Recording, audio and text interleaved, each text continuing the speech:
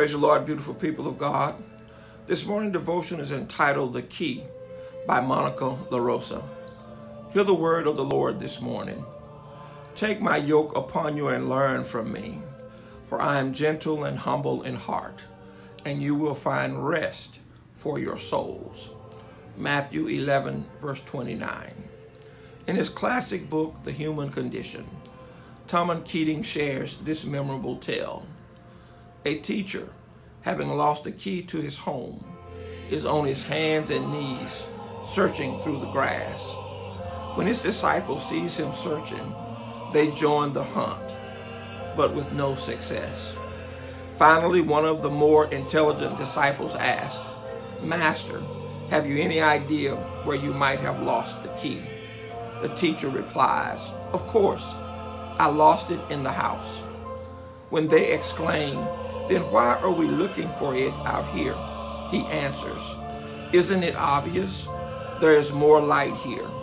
We have lost the key to intimacy with God, the experience of God's loving presence." Keating concludes, without that experience, nothing else quite works.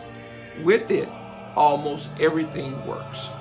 How easy it is to forget that even in life's ups and downs, God remains the key to our deepest longings. But when we are ready to stop looking in all the wrong places, God is there, ready to show us true rest.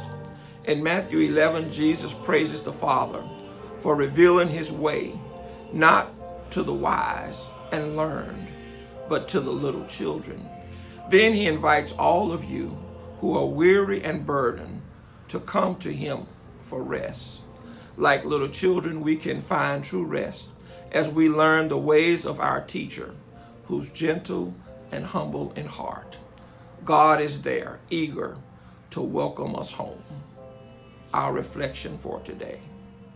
When are you tempted to look for satisfaction and joy in the wrong places?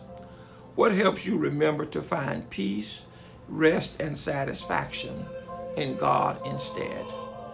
Let us pray. Loving God, how easily am I drawn to seek satisfaction in whatever looks brightest. Help me to turn to you to find true rest. Amen. Once again, I'm going to encourage you to subscribe to this channel. Please pass this devotion to 5 new people and encourage them to subscribe as well. God bless you, and you have a great day.